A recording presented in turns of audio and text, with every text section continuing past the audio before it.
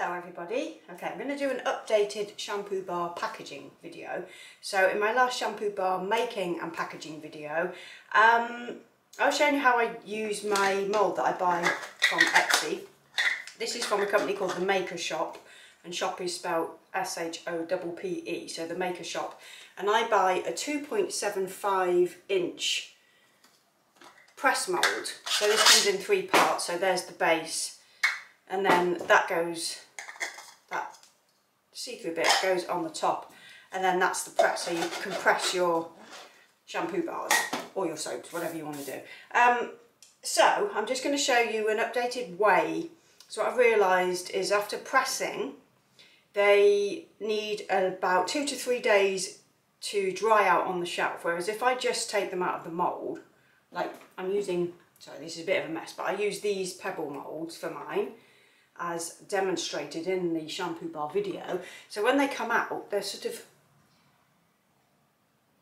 crunchy on the top, if you see what I mean, like all pitted. And what we want is them to be smooth, like the bottom side of them. So to do that, we need to use the press. Now, when I was using the press before, I would use some tapioca starch or anything like that that will stop these from sticking in this blue mould. And somebody mentioned to use paper or to use the wrapping paper that you're going to wrap them in. So I use my own branded wrap, and I use mine in, I make them into circles before I wrap those, like I've shown in that video. But somebody said, oh, you could just use the paper. This was in the comments section of the video. You could just use the paper and like immediately package them. So I did actually try that method to get them to look like this, but the trouble is that when I used that method, I had not realised that they do need a few days to dry. So it was making them discolour all the paper, which was not ideal. So what I've decided to do is to press them using some paper. These are just some bits I've been using. So use the paper to press them, so that stops the sticking, and then just leave them to dry. So they're pressing like this. I'm just doing a few here. So I'm leaving these to dry on the shelf then for another sort of 2 to 3 days before packaging them properly. So I'm going to show you what I've been doing. So I'll bring you down and aim you so you can actually watch the process of me doing this. Okay, so I'm going to unmould one.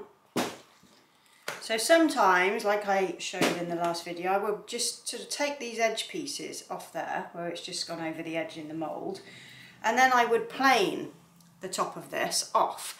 But they don't look as nice. They look like that when they're finished, but it's not a professional finish. So to get that professional finish, what we want to do is get our little mould here, put that over there. So I get the piece of paper and just pop it onto the top of there, and crunchy side down, so we get a good press on it. Just push and it will fit into this mould. This will only work if you're using these pebble moulds, and I've got the link below. I think you can buy them on eBay still. It's where I've got all of mine. So I just bought several of those. So just fold it over, fold it in, push it down, and just get the top, and you've got to use some pressure, so I'm just going to lean on it. So while these do take a while, it just still gives you the finish that you're looking for. They look a little less handmade, if you see what I mean, and a little more handcrafted, let's say. Handmade, I've just kind of gone off the word. Okay, so then you just undo this, and you can use the paper several times before it gets too sort of mucky to continue with, and just use another piece. If you're just using some greaseproof, which is the ideal thing to use, not branded wrapping paper, it's just I've got these to hand. So there you go. The base is now nice and smooth, and so is the top. They just look better, and you do get like a sort of ridge around the outside as well. So these are going to go out the back to dry in a second. So I'll just do the second one, that's the last one I've got left. I've been doing a whole bunch of these yesterday. This is just the last bit of the job. So again, put it down and just push slightly before folding the paper in and in again. This is really for the people who've bought this shampoo bar recipe, because you've been asking me all these different questions, how to package, how to do this, how to do that. So I did the video so you can see how I make them and get the mixture correct, but the packaging is also an issue. So you can use whatever packaging you like, but a lot of people wanted to use this mould because these are not the type that you see. They're made with the same ingredients, but you don't see any noodles present in these. It's everything is melted down to the point where it's kind of like a jelly sort of gloop, and you'll see in the making video what it looks like before moulding. So they're a bit different in the way that you approach the packaging and the moulding. So they won't go into those fancy moulding machines that you see the people using. This is just a cheaper way of doing it, but it's the only way to do these because it wouldn't work in any other method for this recipe. So this formula is so good.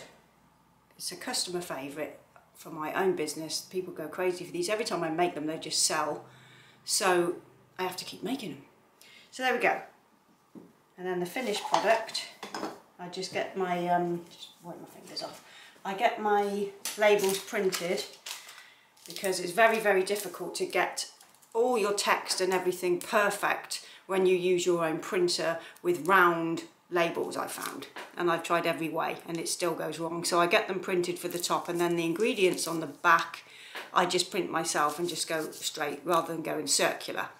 So that's my packaging. But obviously you're going to make your own branded wrap, but if you want to get labels, in the UK I use a company called Flexi Labels, so you have to upload your artwork in PDF format and they'll print for you, and there's like a certain amount, like different varieties that you can get depending on how many you get printed. So Flexi Labels is the company I use. In the States I wouldn't have any idea. I mean, there's probably tons and tons of different label suppliers. So usually in soap making groups you'll get that information. If you just ask the question, where do people get their labels printed, a lot of people will give you advice on which printers to use. The only trouble I find with coloured labels is no matter what printer you get, unless you've got one of those super duper office printers, I use a laser printer myself, but you just never get the quality that a proper printmaker can give to you. It's just not happening. It doesn't matter how many times I put it through, how many dots per inch I put it through, as the quality, the fineness of the print, it still does never turn out the same as what this can. And the same goes for my soap labels. If I get them printed, then they just come out so much better. I'll show you recently. I've got a new range out, so I did a different colour. So you get that nice shine, and everything just looks way, way, way more professional when you get your labels printed rather than doing them in-house. So that's a little tip for you there. If you've got any questions, leave them below. If you want the recipe, that will also be below, as well as all my soap recipes, the hair conditioner recipe, the whip soap recipe. That's all below in my Etsy shop, and I will speak to you soon. Ta-ta!